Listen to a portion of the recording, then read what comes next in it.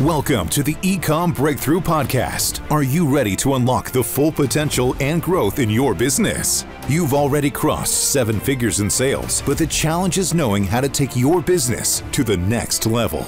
Join Josh Hadley, an 8-figure e-com business owner and investor, as he interviews highly successful business owners.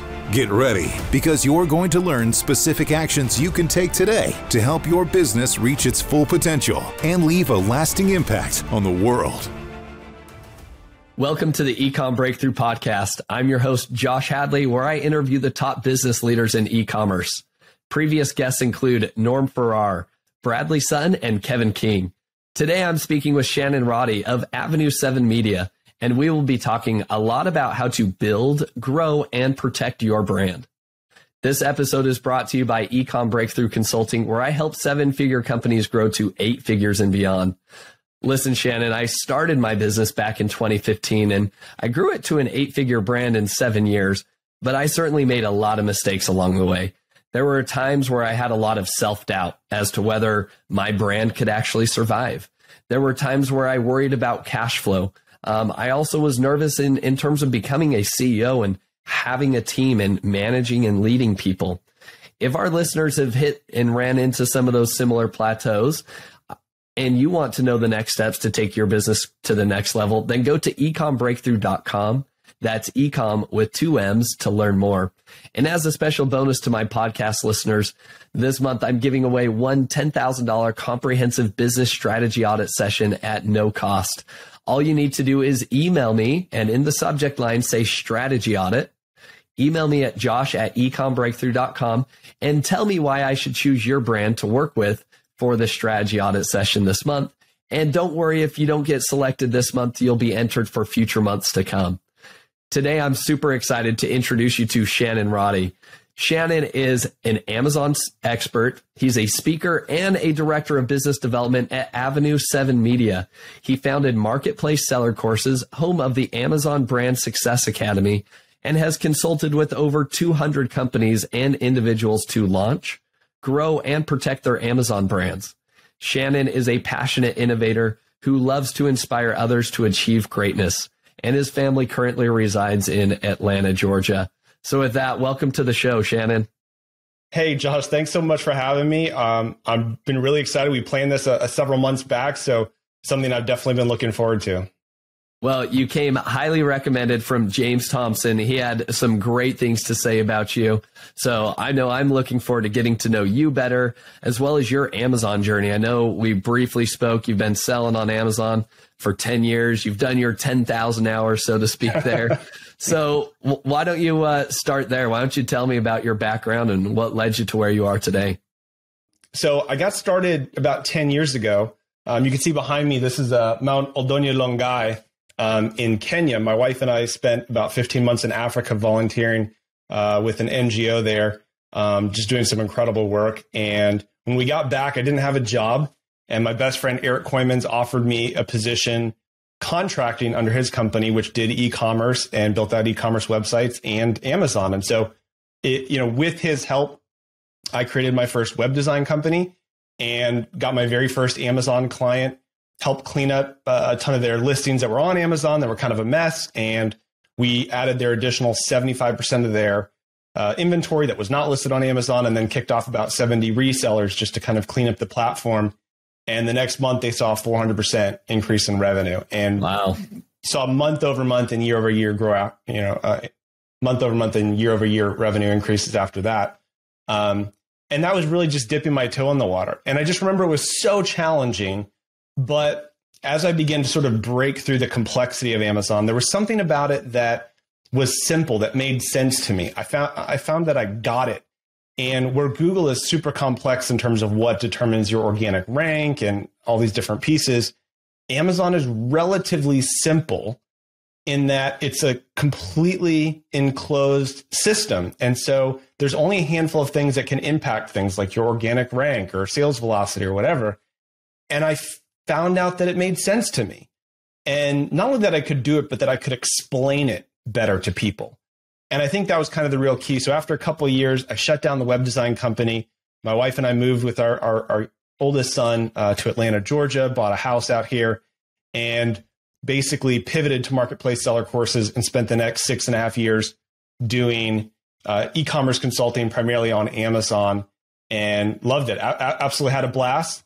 And then a year ago, about today, based on when this released, I was acquired by Avenue 7 Media and brought on full time to head up their business development. And I've been absolutely loving it. And, you know, the short version of that, Josh, is just that Amazon over the years became so complicated and so complex that no one person could keep up to date with everything. So we've got, 10 different departments that handle all this stuff. I get to train our teams internally. I get to do biz dev and things like this podcast. And I'll be speaking at Prosper Show in March. And so, for me, it allows me to sort of fully exploit my passions without having the burden and responsibility rely on and rest on me to keep up to date with all this stuff, which is no longer humanly possible, right? I think that is so true. I mean, it takes days and months just to dissect, the Amazon terms and conditions, and they're always changing. I mean, the marketplace has evolved drastically over the last 10 years. And again, congrats on, rolling up there to Avenue 7 Media. Super exciting and inspiring journey. I think the most important thing that I want our listeners to know here is that you've been doing consulting, and as was mentioned in your bio, with over 200 different companies. Mm-hmm. You've been able to peek under the hood of over 200 different companies. So you have a vast experience of what you've seen gone on in the Amazon space. And like you said, for yourself, you saw the same things. Like, there's only a few things you can actually do to move the needle on Amazon, and they're pretty replicable for the most part. Yeah. And so I think that's what our audience is going to be excited to hear from you, because the traditional seller, like myself, I have one brand, and that's been my baby, and I know the needs of this, right? But I've never gotten into supplements, for example, right? I don't know that. So with that being said, Shannon, I know we're going to be talking about how to build, grow, and protect your brand. Maybe we just jump straight into it, but anything else you want to preface with, like the fact that you've peeked under the hood of 200 different Amazon brands? Yeah. I mean, and at this point, it's probably grown exponentially with my time at Avenue 7. But, I was listening to a talk last week by a business leader, and he talked about this idea of intuition. And when you sort of have this intuitive sense about something, he said it's not like an instinct. It's actually informed subconscious. So having, worked with all of these hundreds of brands over the last 10 years, it sort of informed my subconscious, where I can see a listing and know immediately the 7 things that they need to do to optimize it, tweak it, make it better. Same thing with advertising. Sometimes it's more complicated. Sometimes it requires more work. Sometimes you're making educated guesses, but that's been a lot of fun to use that intuition and say, I sort of accumulated all this knowledge, and let's, train our team to, make these choices, because they're already incredibly well equipped, but we're always pushing the envelope in terms of making things better. The principle that I want to lay out before we get in is a paradigm that I call coaches, players, and fans. And it's based upon this idea that in life, for anything we do, there's these different roles, sort of these 3 distinct roles. We have Super Bowl coming up. It's like, okay, in a Super Bowl game, you've got the coaches who are sort of orchestrating everything. You've got the players on the field who are actually playing the game, and you have the fans and the stadiums and the TV screens at home watching the game. And sometimes what happens in life, Josh, is we get confused between being a fan and thinking that because we enjoy being a fan, we'd be a good player, right? How many people say, I want to join the NBA because I want to play? It's like, do you want to wake up at 4:30 every morning and work out and, spend all this time in the road? It's like, well, no, but I like the idea, but it's because we enjoy being a fan that we think playing would be as much fun. And, for me, the revelation was in high school, I wanted to be an actor, and I took some acting lessons, and I tried out for a bunch of plays with my best friend. He would get a call back, and then he would get the part, and I wouldn't even get a call back. And what I realized in those situations was I loved the idea of acting, but I wasn't good at it. But what I loved was developing scripts as a producer that other people could act in. And I wound up getting into film production, and, went to Hollywood and worked in LA, and, got a chance to work with Spielberg and all these amazing people. And And so there's this element of understanding, where do you fit? And so for me, what I've discovered over the last 10 years is, well, there are players who are great at creating and launching and growing brands and businesses. That's not something I'm great at as a player. I have a product that I sell on Amazon. I've sold it the last 10 years. I'm doing a little bit of product development and growing. But where I really shine is my ability to coach. And if you think about it in a historical context, most of the best players don't make great coaches. And most of the great coaches were not very good players. They were mediocre at best. They are different skill sets. And there's this sort of philosophy that we hold as a society that those who can't do teach. And it's sort of a diminished statement of saying that those who do, the players, are the key to the game. And the people who can't do, they teach, they coach, they're secondary. No great championship team has ever won a championship without a great coach.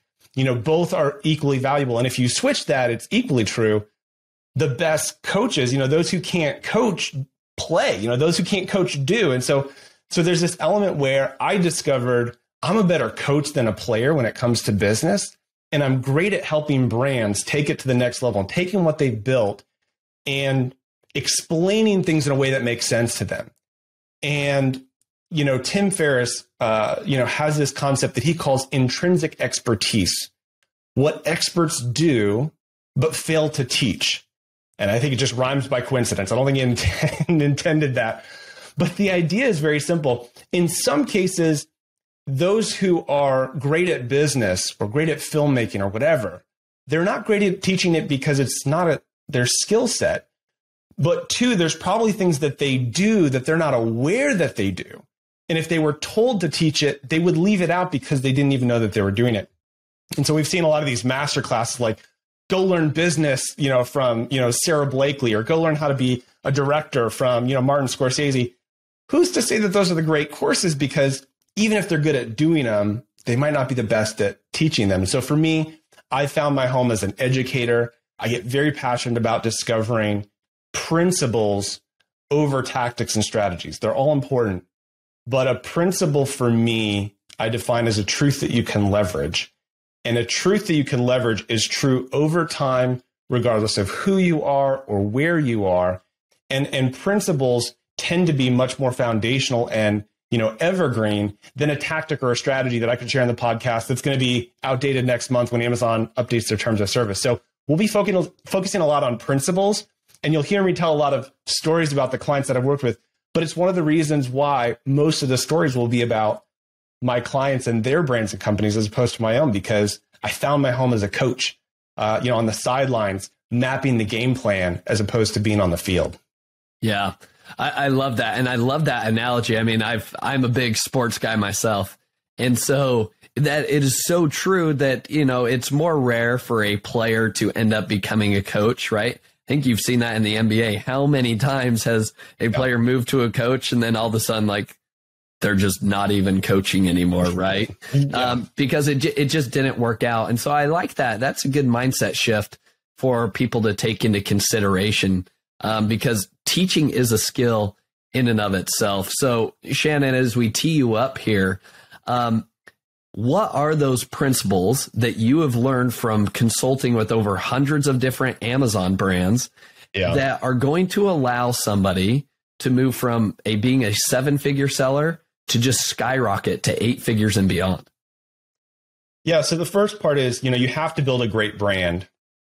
And, when I created marketplace seller courses, I think even that you can see it's the most generic brand name ever. And it's just because the website domain was available, right? If I was smart, I would have called it something, savvy. But it was again, that sort of, lack of entrepreneurial spirit, I guess, it's just sort of went with a generic brand name. But what I discovered, and this is primarily engagement with clients and customers through social media, which is sort of the first point of contact that I think a lot of customers have with the brand is through social, is that authenticity builds trust, but personality creates engagement. And when I first created marketplace seller courses, I didn't even have my photo on the website. I didn't even have my name, right? I didn't want people to even know me. I kind of wanted to think people to think it was a big company with a lot of people. And I didn't kind of want my name and face out there. And all of my posts that I did were very sort of generic and bland and tried to be informative and helpful. And it took me hiring a social media company and spending about 12 grand over a year period of them also doing very generic, bland stock photo posts, which got no engagement, to the point where I just said, you know what, screw it. I'm just going to do my own. And I'm going to show me, because I have personality. Anybody who meets me will probably say, yeah, you've got some personality. And I had always felt like people wanted and needed me to be professional for them to trust me. And so I need to put on this air of being professional and being proper and all of these things. The problem was there was no engagement there. And so it's kind of like, you know, you pull off the mask and say, this is who I really am. This is what I believe. This is what I care about. And all of a sudden, overnight engagement. You know, I was willing to take a stand, because I think in the back of my mind, Josh, I thought, if I say what I really think, some clients will be ticked off and they won't want to sign with me. And the hurdle I had to get over was they weren't going to sign with me anyways. So why don't you go out, express who you are, find those who believe what you believe, right? Simon Sinek, start with why, and earn and gain the trust and the recognition and engagement from your potential clients.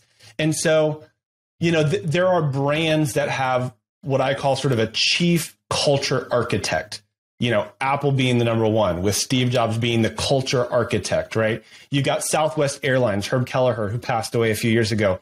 He was a chief culture architect at Southwest. I mean, they were just zany and kooky and did things differently. You look at Zappos and Tony Hsieh, who also sadly passed away a few years ago, you know, a culture that was, you know, organized around this idea of customer service. You know, those cultures outlast the founder, right? They outlast the culture architect, because it gets embedded into who they hire, who they fire, who they keep on, how you maintain and retain that culture. And, you know, just to give you an example, I'm taking a Southwest Airlines flight back. I think it was last year from Prosper Show. And they found out that a girl was heading to, I think, Memphis for her bridesmaid, whatever bridesmaids do before the actual wedding. They said, okay, so-and-so in aisle 33 is going to be a bridesmaid.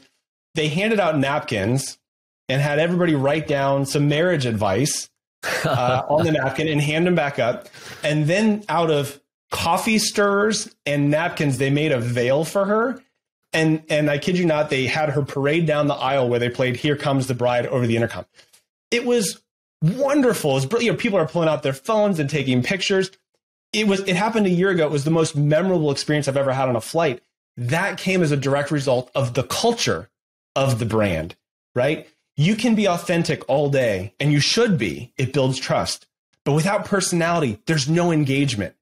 Apple doesn't just create, you know, computer products or music products or software. What they create are tools that allow people to change the world, make a dent in the universe, right? It's bigger than themselves. And so if you want to build a great brand, you have to stand for something bigger than yourself.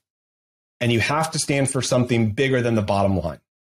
So there are companies out there, there's private labels, there's brand owners who say, we want to sell this product on Amazon. It's going to be a good product. We're going to have a logo and a brand guide. That's not your brand, right? Those are depictions of your brand. They are elements of your brand. Your brand is what you stand for, your values, and the personality that comes through that brand and that engagement. And so people who say, I'm just going to sell this commoditized product under this brand name, that's not a brand, right? You are going to have a very difficult time going from 7 to 8 figures and beyond without building something that's meaningful. And that's really sort of encapsulates the first principle. I love that. You said you had a quote at the very beginning that I thought was profound. I think it was the authenticity builds trust, right? And personality builds what? Creates engagement. Creates engagement. Yeah. Without personality, people don't have anything to grasp onto. And again, you look at Sarah Blakely of Spanx. She has a great job. She does a great job putting her personality into the brand and infusing it with her personality and creating that brand personality that allows people to engage with it. Something that's fun, that's exciting, that's, exciting to be a part of. And that's what brand building is about. Yeah. So if authenticity builds trust for a brand and then the personality creates engagement, how have you seen e-commerce sellers best create that type of brand through Amazon detail pages, through their images, through their videos? Can you share any examples that way? Yeah, absolutely. Number one, tell your brand story. And, from a strategy and tactic standpoint, Amazon now is offering premium A+ content. Yes, if it's done well, it's been shown to convert twice as good as A+ content. They have a thing called a brand story, but it's more than just that section, right? So that's a technical place where you can share your brand story. But the first line is really share your brand story through your listings, right? And I've had these calls with clients and they say, oh, we are really about giving back and our products are sustainable and recyclable and it's made from renewable materials.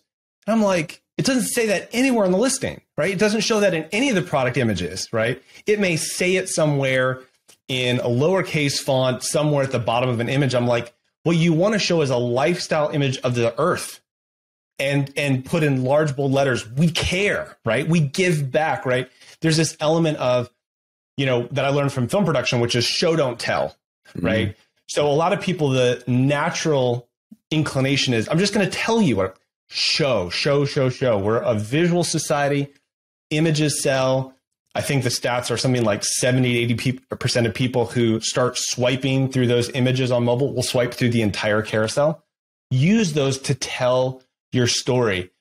Jason Boyce, our founder and CEO at Avenue 7, co-wrote a book with Rick Cesare, really one of the originators of sort of the D2C, movement with direct TV ads. And he launched companies like GoPro and OxyClean and the George Foreman grill. And Jason and Rick got together and wrote this book where they shared these principles and ideas where Rick is like, look, you've got to communicate what people really want. You've got to tap into their desires. Forget the technical specifications of the product. It's important, but it's less important than connoting this element that your life will be better off after you purchase this product. And I think that's what we focus on at Avenue 7 Media is how do we create our clients' listings, our product detail pages, the A+ content, the storefront in a visually appealing way that calls out and highlights our values, our propositions, our unique selling propositions, and I think the last one. So selling points, value propositions, and the benefits of the product that the customer is going to leave with once they add it to cart and purchase. So for me, it's really about telling that whole story and doing it in a visual way, sort of as a practical takeaway. And same thing for videos. You could do the same thing, have a 30-second clip that says, here's why I created this brand, right? Give people some emotional engagement into the why behind the what, because that's what sort of gets them to the next level. Once a customer has the ability to emotionally engage with a brand, it changes everything. Price parity, it doesn't go out the window, but it decreases significantly. And people aren't going, well, I could buy your product or this sort of cheap knockoff, but I think I'm going to buy yours because I care about what you care about. And I like your story. There's something about that. And that's the personality. And that's the engagement piece. I like that. And, I think to that point, I think there's many sellers that honestly, their main reason for starting the business is I wanted to start a side hustle and I wanted to make income for my family. Right. Sure. So in those cases, right, I think everybody always hears the Zappos story where it's like, hey, buy one and we'll give one away, right? Like that's Tom's shoes, right? Yeah. With Tom's, and there's a lot of like sustainability movement out there. But I would say the majority of the brands, and especially those listening, probably don't have those social missions to back them up. So in that case, what would be your recommendation, Shannon, where it's like, honestly, I'm just telling you, I started this business to make money and I found that this was a really profitable niche on Amazon. That's my story, right? You're not going to say that, but what is your recommendation for somebody in terms of creating that type of brand story? It's a good question. And, if you look at Zappos as an example, again, Tony Hsieh and a couple of his co-founders and the partners, they acquired the company. They were actually early investors in the company, and it was just about selling shoes online. And it wasn't until 3 or 4 years into the business where they were sitting down and they were talking one day, and he says, you know what? We upgraded somebody to free overnight shipping the other day, and they really loved it. And they wrote back an email and said, thank you so much. It was totally unexpected. I wasn't, expecting that. I love it. I'm going to shop from Zappos next time I need anything. And they said, what if instead of being a shoe company that happens to sell shoes online, what if we become a customer service company that happens to sell shoes, right? And overnight, they changed the game. And they decided, customer service is super important. We're going to take it in-house. Delivering fulfillment, that's our core competency. We're going to take that in-house. We can't let that fail. And obviously, at that scale, they were able to do that. But for them, it was a pivot. It was a realization that there was something bigger than what they were selling that they could tap into. They had discovered it. They hadn't set out with that. And that discovery, that process is available for anybody. Here's the irony, Josh, and this is just laying the foundation on straight. Most of the people that I know who run around trying to make money wind up losing more money than they make. That's just the reality of it. They try to find a way, it's like COVID hits, the pandemic hits, and it's like, I'm going to get into hand sanitizer, like, oh my gosh, a little late to the game, but just like I just watch these people lose money trying to sort of capitalize on this easy win. The people that I have seen be most successful oftentimes developed a product for themselves that they needed and that solved a problem for them and said, you know what, my kid couldn't eat, anything that he went, he'd go to a birthday party, go to a friend's house. He couldn't eat any of the snacks. He's got all these allergies. What can he say yes to? And the founder went out and created Yes Bar. I mean, they're crushing it on Amazon, right? And so there's this element where you kind of got to decide who you're going to be. And the way I look at it, again, the parable of the principle or the paradigm that I look at it through the lens is there are innovators and there are imitators. There are people who go out and create products that they see as adding value that the world needs. And there are people who look at those products and go, I can create something cheaper, faster, whatever. And oftentimes those knockoffs don't do as well, right? They just don't. They just struggle. And again, there is no brand equity there. There's no brand story. And so they're missing something, even when they're offered at a cheaper price, So, I've seen people kind of get in the game and play that game, but it's often short-lived. Like I said, I've seen people lose more money than they've made, but it really comes down to, am I here to make money or am I here to add value? And I think I've sort of watched on the sidelines, Josh, see people go, that's not fair. I just listened to this story on how I built this. And they said they didn't even want to make money. They didn't even care about it. And they're millionaires. And here I want to make money and I can't do it. And there's a reason why. And it's because they were looking to add value and they were looking to solve a problem that they saw was real. And they didn't care, not that they didn't care about making money at all. It just wasn't their top priority. And I've just seen that play out time and time again. It's a harsh reality, but it's true. And I think if people can pick up on that and dig down deep, everybody will discover that they were put on this planet to do something great, to build a great product, to do something, whether it's raise a kid or, be a nurse in a hospital or be a teacher, anything. And everybody has the ability and opportunity to add value. And there are so many products that are missing from the marketplace that haven't been invented yet or discovered. There's room, but it comes from, going down to the core values of who you are and discovering who you are and deciding who you want to be. That comes first, Shannon, I mean, this is a fantastic mindset shift that I hope all of our listeners, apply this into their own life. I am of the same agreement to yourself, Shannon, that there is more than enough room for all of us to compete. But to your point, you've got to bring value to the market, right? Yeah. Long gone are the days, especially on Amazon, of just creating another Me Too product. And especially if you're in the US, like, good luck trying to find something cheaper and a more efficient process. Like, that's not your capability, right?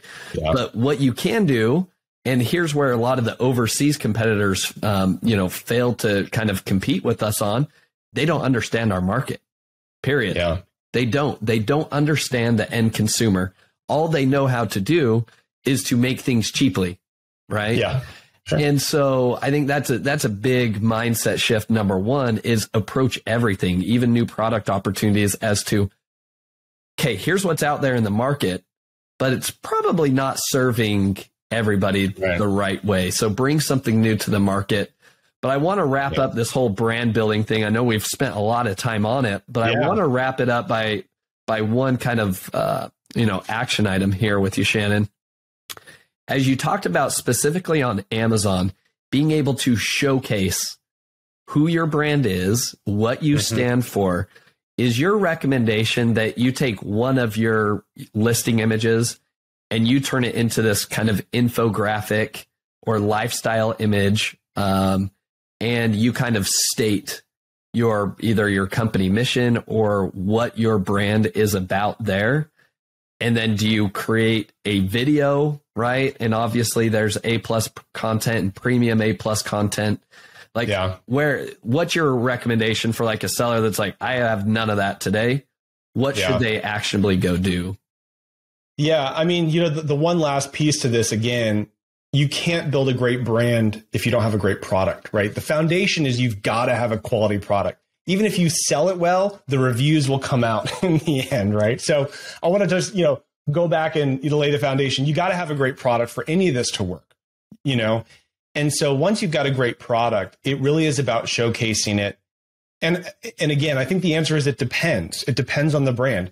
I worked with a tattoo company. They were very much about lifestyle.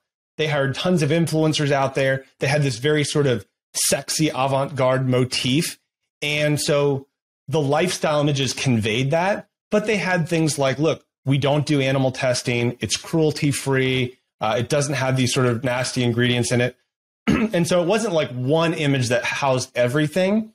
It was sort of telling that story through the different product images and reinforcing the A+ content. I think the video was just lifestyle, right? So that was their sort of style. It was the way to translate their brand to Amazon. And that's sort of what we do at Avenue 7, because it's not a copy and paste platform, right? You're really taking the essence of the brand and the product and translating it into Amazon. And their style was very minimalistic. Their bullet points were only one line long. And people go, oh, well, that's terrible for SEO. That's never going to convert. You have to do paragraphs. You got to keyword stuff. Their titles were one line long. Their bullet points were one line long. And their conversion rate was insane. And so again, it does depend on the product, but at some point you've got to be cognitive aware of what customers love and what they're engaging with and continuing to tell that story. So, again, combing through your product reviews is a great place to see what people love about the product. Are you highlighting those things, in your images, in your product features, and your A+ content? If you're not, you should be, because that's what customers actually care about. Oftentimes when somebody creates a product, what they think customers are going to really love about it, the customers don't even care about. And what they thought was an afterthought turns out to be the biggest thing. Yelp, they didn't even have reviews on their mind. They thought they threw product reviews in or reviews for Yelp as an afterthought, not knowing that was going to be their entire business, Yeah. And so again, it's an element of discovery. It's a process of discovery and what works for your brand. But it really comes down to the specific company, what you're selling and why you're selling it.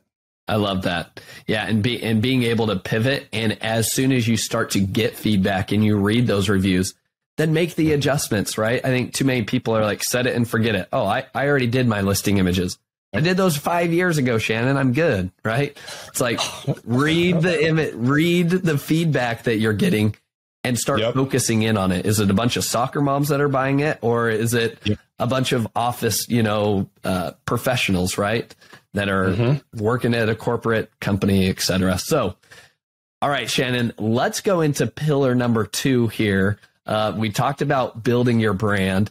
Dive into this next pillar that's going to help a seller go from 7 to 8 figures and beyond. Yeah, so it was a great pivot, growing your brand. It's exactly what you said. You're looking at where can you adapt and expand. And so that story of like, I haven't optimized my listings. We were talking to a potential client that I had worked with years ago under my previous company. And I'd help them create their graphics and do their SEO and their titles, the features, and A+ content. And literally nothing had been changed in the last 4 years. The ads budget, the campaign strategy, the listings, the titles, everything was the same for the last 4 years. That's not going to cut it, right? But Amazon's supposed to be passive income, right? Yeah. We used to sort of sadly joke at some of the Amazon conferences that FBA stood for failed businesses on Amazon because people sort of get sold pipe dreams. And it's really not fair. I mean, it's really unfortunate, but Amazon is challenging. It is a business. Most businesses fail, just businesses, period. You add the cutthroat nature of Amazon into the mix, it's like, good luck, So I've talked to people who are like, oh yeah, it's great. My products, should be here next week. And all of a sudden it's held up at customs. It's like, I didn't know anything about customs. Nobody mentioned that to me. So more challenges than opportunities, but there's still tons of opportunity. But you got to execute the fundamentals. And so that's really the principle. I wish it was this beautiful, elaborate secret sauce, Josh, but it really comes down to executing the fundamentals. And so I've got sort of two comparison companies that I worked with over the same period of time, one whose name I can mention, one I won't. But TableMate was a TV tray company. And the founder, again, an inventor, he's like, you know what? My parents would have guests over to the home and they'd be sitting around. They would have they'd be watching TV or wanting to eat dinner. They didn't have a way to sort of where do I put stuff, if we're hanging out in the den area. And so he created a TableMate as a TV tray that sort of folds up nice and easy, and it's very lightweight, and it was great. But over time, they expanded and they adapted. It's like they had the TableMate, and then they had the TableMate 2, and then the TableMate XL for large, and then they have the TableMate 5 that would go over wheelchairs, and then they developed the TableMate for kids. If you're not adapting and expanding on your product line, you're missing out. And if you don't do it first, somebody else is going to do it for you. And so again, the idea that stagnant doesn't survive, and stagnant definitely doesn't survive on Amazon or e-commerce, because there's too many players in the market who are looking for those opportunities. And we see it all the time. Again, innovators and imitators, there are people who say, well, find a product that's selling well and then just make one minor tweak, one minor improvement. But there's also 50 people behind you doing the same thing and thinking the same thing. You've got to do more than just a minor tweak. You've got to make a significant improvement, and you've got to be willing to continue to do that over time with an entire product line. And so, again, I had another client who I think his brother was selling a product, dominated the market and said, you know what? A lot of people use my product in conjunction with this other product. I've never really sold it before, but I know how to do this on Amazon. I'm going to get into this tangential field, add another 2 million to his revenue last year by this tangential product line. That's expanding and adapting. But going back to TableMate, I helped them launch on Amazon probably 5 years ago. They hadn't been really paying attention to the marketplace. And we'll talk about this a little bit when we get to Protect, but they hadn't really been monitoring the marketplace. They didn't really know anything about it.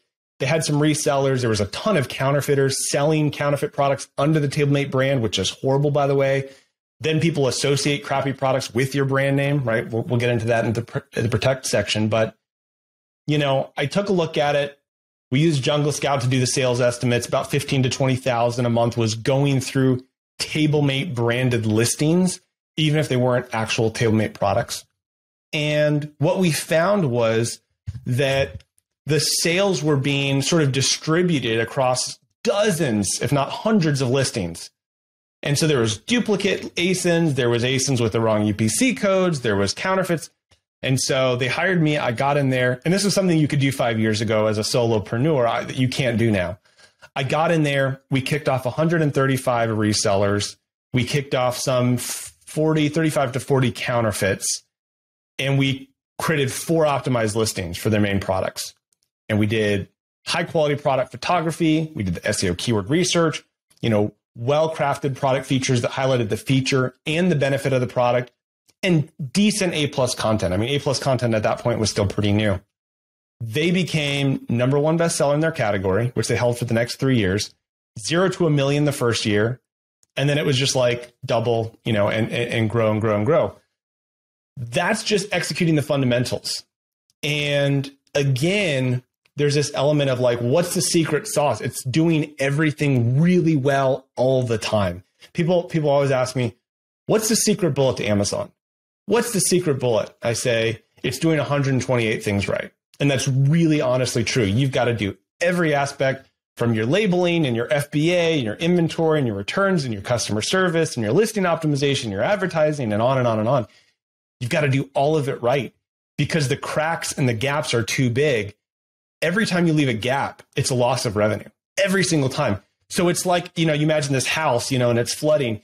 You've got 128 gaps that you've got to close up so that you keep the water out and you can retain your home. It's the same thing. You got to close all the gaps so that you can retain the profits for your business.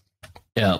Makes a lot of sense. I mean, that focus on growing that brand. And I love what you talked about there with TableMate and coming up with, optimized images and SEO content and really just putting your best foot forward, obviously leveraging that brand that you've already established. Are there any other mistakes that you've seen other sellers make when it comes to growing that brand on Amazon, like simple things that they're overlooking on product detail pages or with the PPC? Yeah. Anything that you would share there? Yeah. I mean, again, what I teach our ads team, at the highest level is you look at what's working and you do more of it. And you look at what's not working and you do less of it. I mean, it's really that simple. Most people don't have a holistic view of Amazon. In fact, a lot of people don't even understand their profitability. We love Tyler Jeffcoat over at Seller Accountant because he helps brand owners understand what their true profitability is. I mean, he talked to brand owners who go, well, I just finished my year. Can you help me calculate if I made any money or not? And after an entire year of, seven-figure seller, by the way, means absolutely nothing. Because it's just a number and anybody can get to that, but profit is the true metric. Yeah. And after all the dust settled, she'd made 10 grand. She would have been better off working at McDonald's for minimum wage. Wow. And it's like Amazon is backbreaking to come out, with that. So you've got to use tools and metrics. Merchant Spring is another one just, as a great sort of reporting tool to add your cost of goods. I'm pretty sure you can add your cost of goods. It sucks in your advertising data and all the FBA fees. It kind of gives you your true profitability. If you don't know that number, nothing else matters, right? So you've got to really have a firm grasp on what your true profitability is. And then you can know where you can make tweaks. But, with TableMate, like I said, they just did a lot of things consistently well. We discovered new keywords over time. We added those to the titles. We added those to the listings. We discovered keywords that did not convert over time. Culture changes. What people use the products for change. You've got to make tweaks and changes. And we continue to do that, and the sad part of the story, but the honest part of the story, I think most of this is, public information, I guess, is, they were acquired by an aggregator that did not keep up that relentless optimization and that growth. And instead of being the number one bestseller, I could barely find them on page one. Really? That's heartbreaking because they weren't executing the same fundamentals, and we could see that there was another seller coming up in the rankings, gaining traction very quickly. We're like watching this guy, and it's like, he's coming after our market share. If you're not prepared to do something about that and go to war, then you're going to lose. And so there's this part where every company, you experience this growth, and then you have sort of this, it sort of levels off. Yeah. And at that point, you're either going to sink, you're going to slowly decline, or you're going to take it to the next level. Yeah. Great brands take it to the next level. And so the contrasting story, Josh, that I want to share with our audience, sort of as a warning, is another company that I worked with the same time period, and they had a innovative product. We can talk a little bit about innovative products, but they had an innovative product, and we were, having a hard time kind of getting out there, explaining what was different. So we were launched on Amazon, the listings were all built out, and we launched a Kickstarter campaign. And so they shot like a 6-minute Kickstarter video. I set up the Kickstarter campaign for them. And one of these Facebook groups that has Amazon affiliate codes as their primary source of revenue, they create these little videos with like swirly stuff and new products and all this exciting stuff. They took a 6-minute video and cut it down into 30 seconds, put value propositions, the real benefits and features of the product on the video, cut to music. And this thing went viral overnight. Not only did that video go viral, but when other Facebook groups saw that video went viral, they created their own versions. And soon in multiple countries and multiple languages, that video went viral with a cumulative total of 100 million views. Wow. We sold out inventory in less than 4 days. It was nuts. In fact, it crushed our FBA inventory literally overnight. And then we emptied an entire warehouse using Fulfilled by Merchant. And I had to contact Amazon seller support and their account help team and said, hey guys, we had a little of an issue. We're going to be late on fulfilling some of these orders. Please don't shut our account down. And I said, here's the statistics. And this was according to the software tool that we're using to integrate with our shipping. I said, last week, our sales increased by 200,000%. Can you give us a little grace? And they never write back. They wrote back and they said, wow. In one word, like that was right, totally out of Amazon characteristic. Yeah. They wrote back and said, wow, and they never shut down our account, even though we were late on shipping. Any entrepreneur in their mind would think, holy cow, that is a dynamite gold mine opportunity. That's a touchdown. That's a win. But because they weren't executing the other fundamentals of the business internally, right? Whether it was accounting or budgeting or marketing or all the other things that you have to do to grow and sustain a business weren't getting done. And so at the end of the day, nothing happened. You know, it's like they weren't able to capitalize on this massive social media splurge. And over the next 2 years, if you looked at TableMate sales versus this other company, TableMate was doing well over 100 times what the other company was doing. And so again, it's reinforcing this idea that success is executing the fundamentals. It is in basketball, it is passing, dribbling, and shooting. Everybody wants to do the cool slam dunks, but slam dunks do not win games. You know, the fundamentals do over time, consistently and repeatedly. And it's just good business leadership. So I hope that your audience is able to take away some kind of key nuggets. And again, it's a bit of a mind shift, you know, a mindset shift, because most people say you're looking for that one-off, that splurge, that, whatever it is that kind of excels you to the next level. But you've got to be able to maintain that consistency or it can tank your business. Yeah. I mean, what fantastic, case studies and stories that you shared with us. I have so much to download and dissect from there. But number one, Tyler Jeffcoat, you gave him a shout out. Highly recommend people reach out to Tyler Jeffcoat. He was on the podcast as well. He shared some very good, he went through and provided top line, metrics and what the averages are for Amazon sellers. So make sure you go listen to his podcast episode that we recorded. Just go back. It's probably a couple months old, but go back and listen to that and evaluate where you're at, because you don't want to be, that having revenue is vanity, but profit is reality, insanity, right? You don't want to end up with $10,000 at the end of the day, because that, with all of the massive effort that you have to take on as an Amazon seller.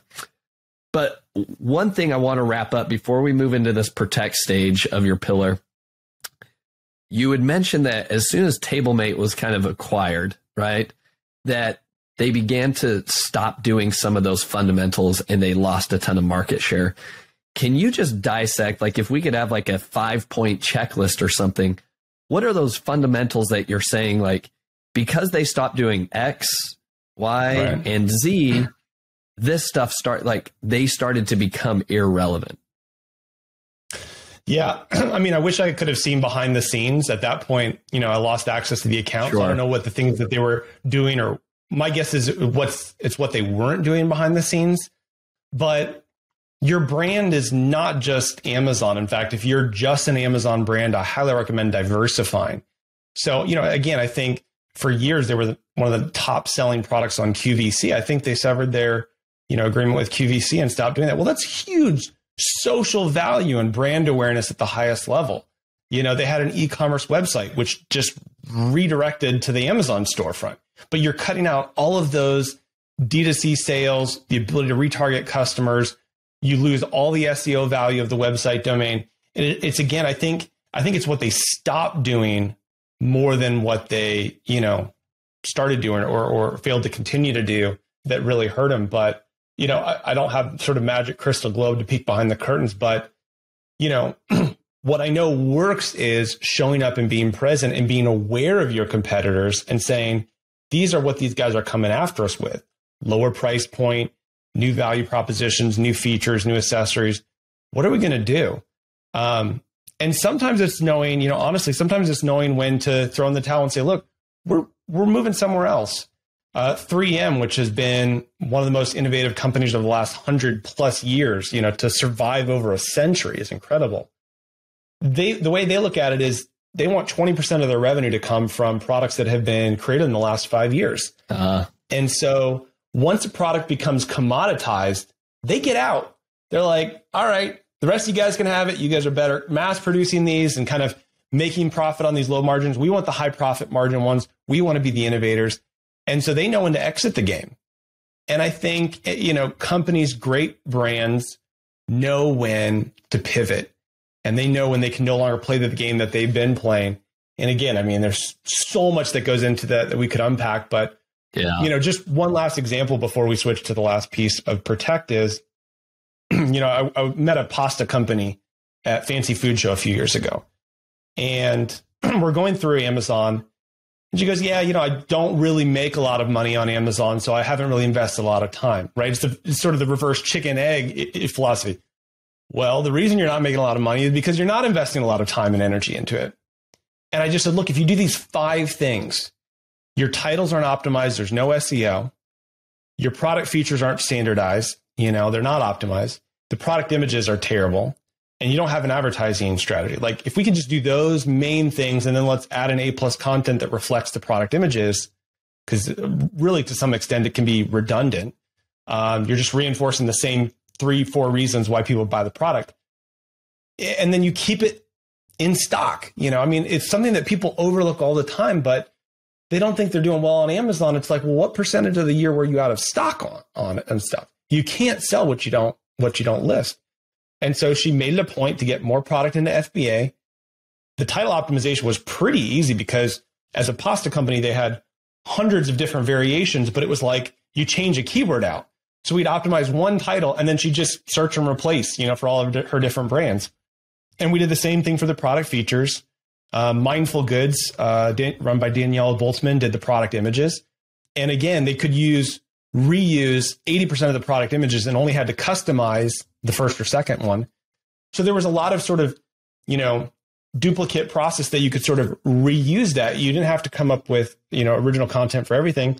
And then we just executed a basic fundamental ad strategy. And they tripled their revenue in 1 year. And again, you've got to pay attention to the details. The devil's in the details. You've got to look at the nuances of the keywords that are converting, the messaging that's converting, and the advertising that's converting. And they all interplay. And you have to constantly analyze and reassess that flywheel to make sure that basically you're relentlessly optimizing forever. Everything. Yeah. No, I completely echo everything that you talked about and being able to continue to move forward, right? I love the analogy there with 3M, right?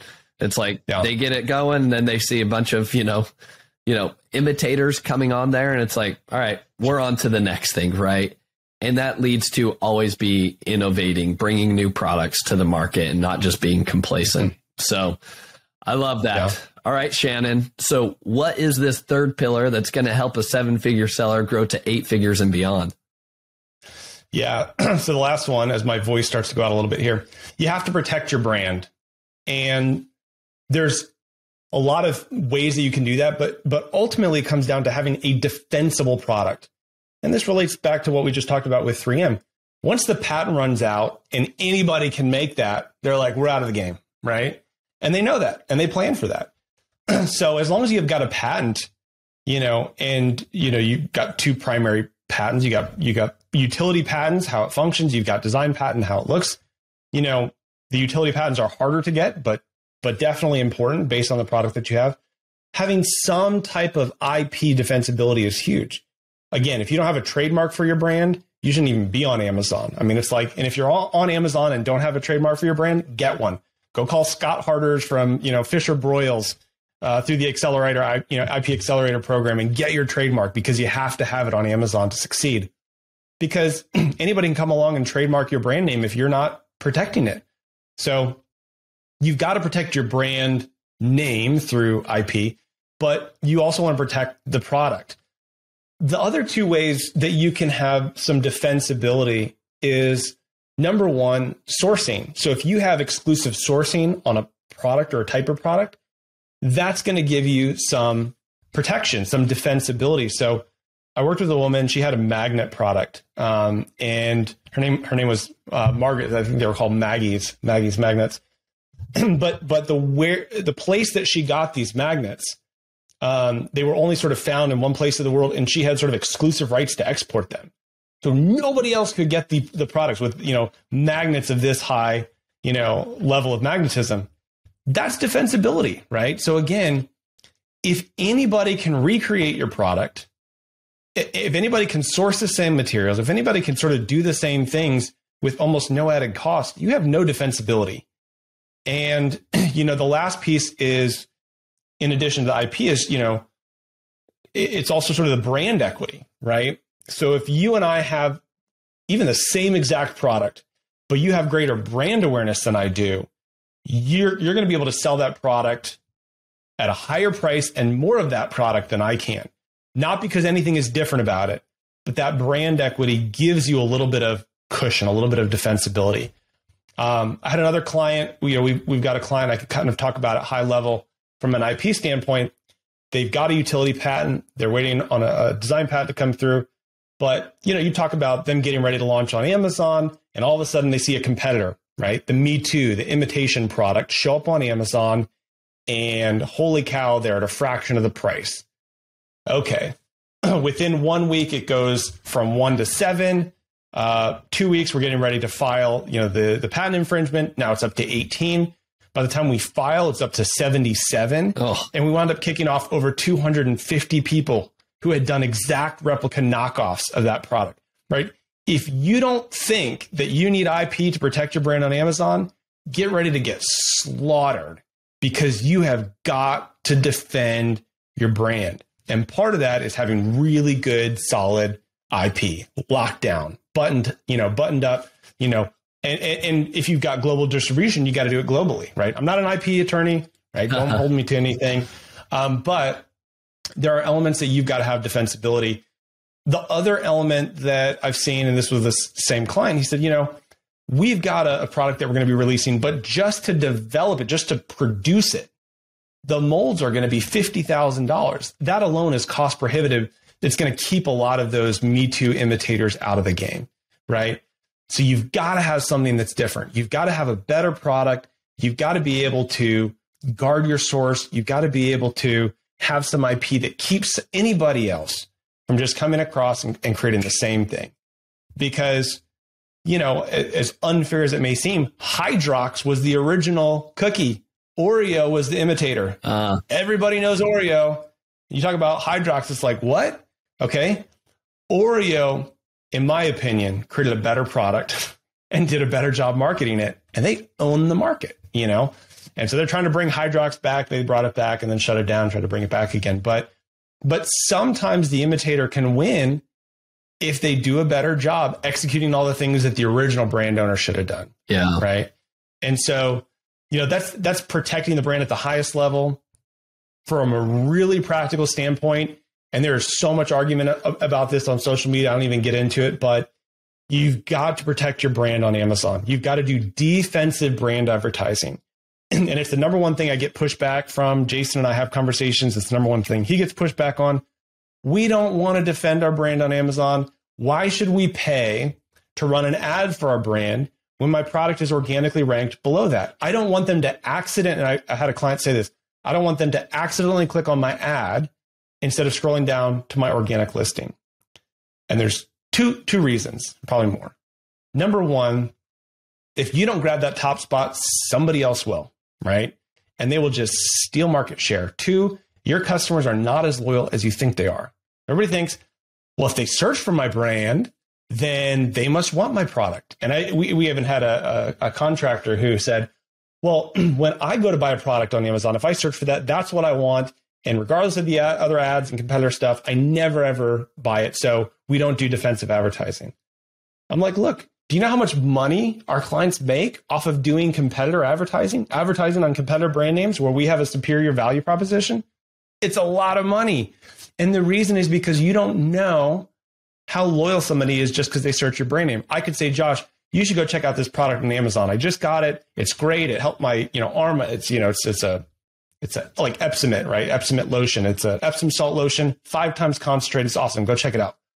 If you go search that, you may see another product that piques your curiosity that maybe has higher ratings, maybe a lower price. You're like, I'm going to try this instead. And the way to defend your brand on Amazon is with full defensive advertising strategy. Brand ad at the top. If you've got 4 products, 4 sponsored product ads taking up the 4 top spots, and a video ad. Make it so expensive for your competitors that they're like, I'm not even going to try. We'll overbid on our branded terms just so that competitors never even give it a second thought. Their ads never show. And that is part of that product defense, strategy that we employ here at Av7. I love it. So many good ideas. But specific case studies that you shared. I think the Oreo case study, I mean, that's fantastic. The defensibility with your ad campaigns, IP, intellectual property, that's something that we just went through last week. And we were able to go to somebody who was trying to knock us off, and they hired a lawyer and said, I don't believe we're knocking you off. And I said, okay, not only did Amazon take it down for a copyright, but by the way, we also have the design patent for this. Here's this. Oh, and by the way, we have hundreds of copyrights, and we also have hundreds of design patents. So think twice before you come back to us again, right? And so I know that competitor genuinely is going to think twice again because they ended up having to destroy all of their inventory and all of this wasted money, right? That just went down the drain because they were the imitator and they just think that everything's a fair game, right? And so word of caution on both sides, right? Don't just think you can imitate somebody. But then secondly, this is something that we learned. The first few years we were in business, we didn't get those design patents. We didn't get those copyrights, and we didn't try to kick off those competitors. And in hindsight, we should have. We lost market share to some of them. Yeah. Now, but we continue to innovate, and that's why we continue to grow. But now it's like, can I continue to grow and innovate and protect our existing products? That builds a much more sustainable brand in the long run. Yeah. So I love that, Shannon. You articulated that really well. This episode has gone on a lot longer than either of us, I think, initially anticipated, but there's been so much value added here.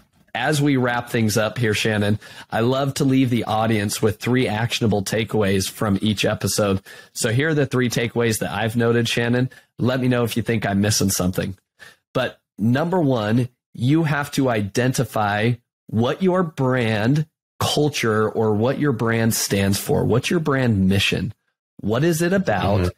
And most importantly, if you already have maybe some idea of what your brand is, the actionable strategy here, and I think I'm speaking to myself here, is make sure that you are showcasing that. Pictures tell 1,000 words, right? Videos, images.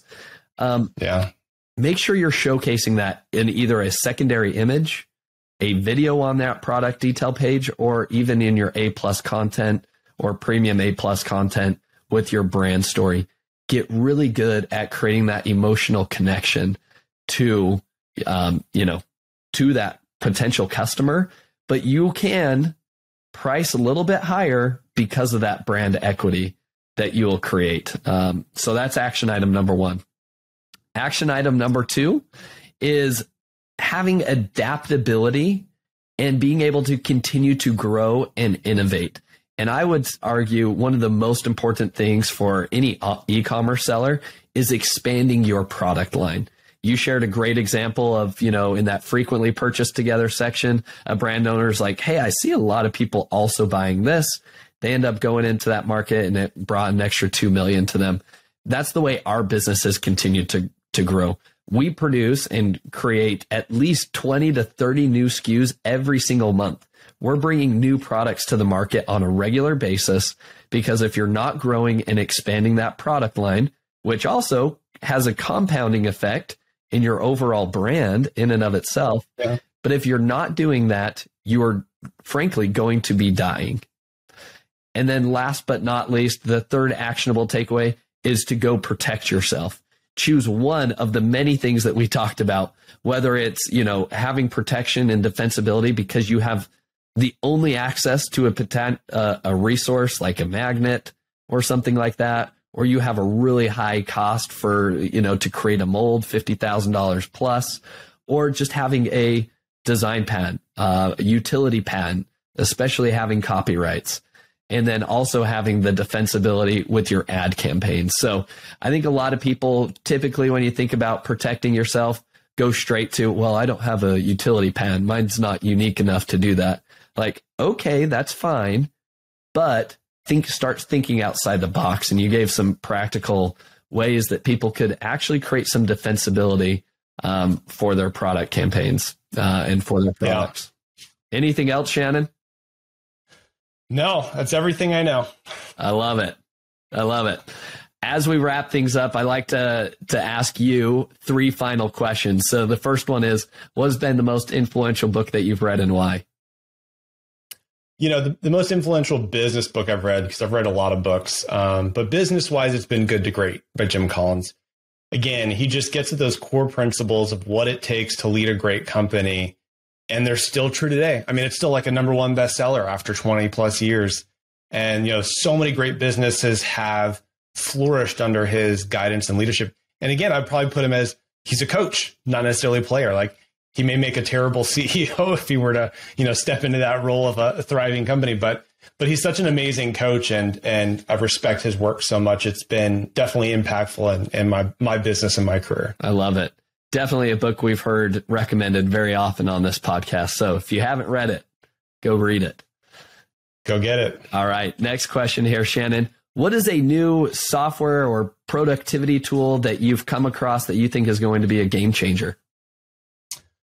You know what? For me right now, honestly, from a time saving standpoint, it's an oldie but a goodie. It's Calendly. I just freaking love Calendly. And I just learned that you can now put specific times, suggested times in an email. I'd never done that before. So it's like, okay, pick a time on my calendar, but I really want to meet with them early next week. And so now you go in and you go share and you go, okay, here's the 3 times on Tuesday that I can meet with you. And it actually puts those as 3 separate button options in the email. I'm like, this is cool.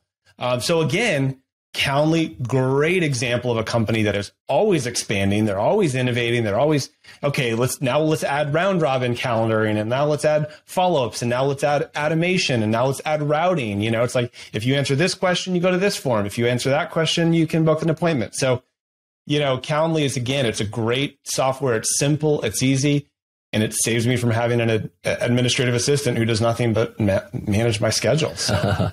I love it. All right. Last but not least, who is somebody that you admire or respect the most in the e-commerce space that you would recommend other people start following?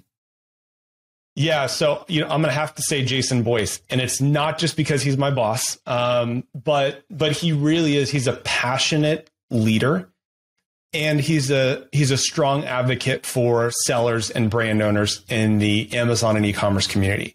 And whether it's, through legislation, talking to legislators, whether it's advocating publicly for, changes that Amazon needs to make. We do a lot of that on the Day 2 podcast. He passionately believes in helping brand and sellers. And we also do it, it's what we do for our clients. It's like when we see a client struggling, we're able to take their account and help them fix those problems and take it to the next level and get back some of that money that Amazon's sort of taken them, for a ride on. It's very gratifying. And so, in the e-commerce space, when I first met Jason, before even having a conversation about acquisition, the first thing he said to me was, thank you for everything you do for sellers. And it was very genuine. It was very heartfelt. And again, it starts with authenticity. And Jason's got plenty of personality to go around as well. But he really does fight for brand owners and sellers with a ferocious passion that I just have not seen matched by anyone. certainly at an agency status. He cares about every single client that comes through our doors, but he also cares about the sellers and the seller community beyond, and helping in any way he can to make that community better. Yeah, that's fantastic. All right, Shannon, where can people go to learn more about Avenue 7 Media? I believe you have a free resource to give out. Tell us more. Yeah, so you can find us on Amazon, or I'll start that again. So you can find us at avenue7media.com. That's avenue, the number 7media.com. And we'll also put a checklist, a link for a free checklist. It's basically the 128 things that I talked about. So if you go to AVE7, AVE7, number 7.com/checklist, you'll be able to put in your email. We won't spam you, but we'll offer updates and tips and new podcasts, and you can download that free checklist and get tons of information and resources and get a little glimpse into what we do as an agency to help sellers. Awesome. All right, Shannon. Well, thank you so much for your time today and sharing your wisdom for us. Thanks for having me, Josh. Anytime. Really appreciate it, and look forward to coming back again sometime. Thank you for listening. Visit ecommbreakthrough.com for more information. If you've enjoyed today's episode, the best way you can show your appreciation is by clicking the subscribe button and quickly leaving a review. See you again next time.